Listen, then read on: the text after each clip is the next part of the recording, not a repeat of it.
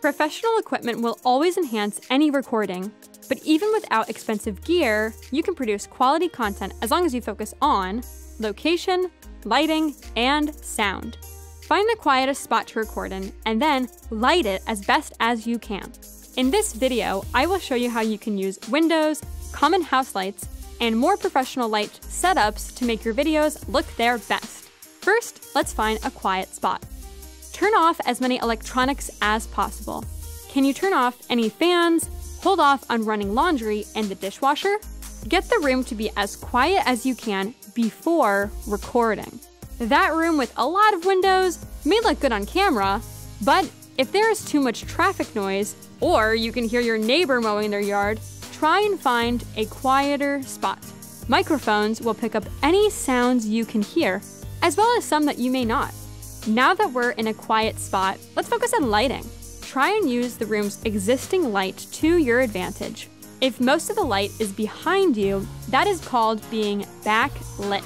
You will not want that. The light should be shining on you, pointed towards you, making you brighter. This is called being frontlit. If there are windows, try and sit facing them to use that light. If you have overhead lights, turning them on may brighten the room, but may also cast dark shadows near your eyes. To get rid of unwanted shadows, use another light. This is called a fill light. You can move lamps around in your space to make you look your best. Remember, lights can be off camera and still shine light on you. If lights are too strong, you can point them towards a wall or a ceiling to spread out the light. This is called bounce lighting. You can also weaken the light by moving it further from the person on camera. For a more professional look, try three-point lighting if you can. Three-point lighting includes a backlight, a key light, and a fill light.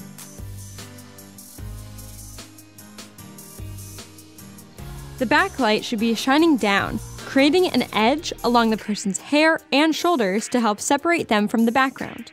The key light and the fill light should be about 45 degrees from the camera and shining towards the person. The key light will help fill in some of the shadows that are created from the other lighting in the room, and the fill light helps soften those shadows left from the key light.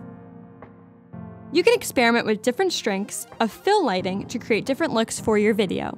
And lastly, while we are talking about lights, here are two things to know. There are two kinds of light: hard light and soft light. They are named after the types of shadows and highlights they cast on people. Soft light is more flattering, so always try and get your light as soft as possible.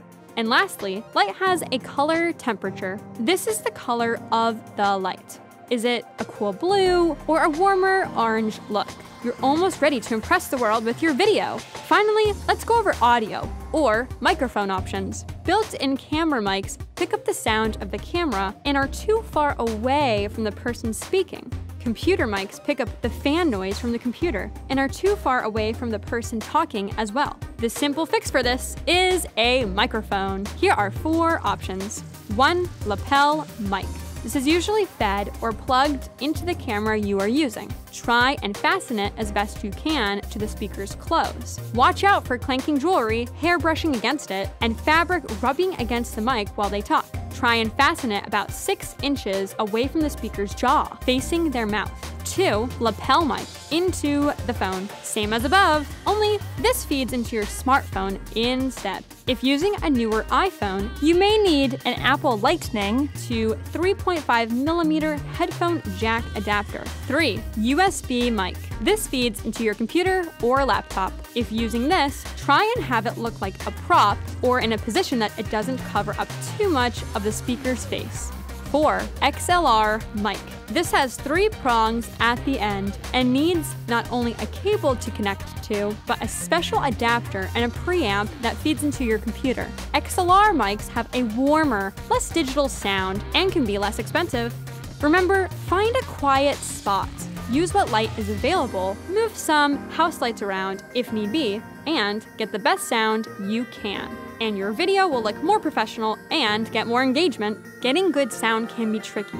Bare walls and hardwood floors can produce echo. If you are only recording audio, say for a voiceover or a podcast, here are 3 helpful tips for cutting down echo, regardless of the area you are recording in. 1. For around $40, you can get this sound shield. The acoustic foam will help cut down on sound waves bouncing around, creating echo. Plus, the shield around the mic will help cut down on wind noises and other sounds that would creep in from the sides of the mic.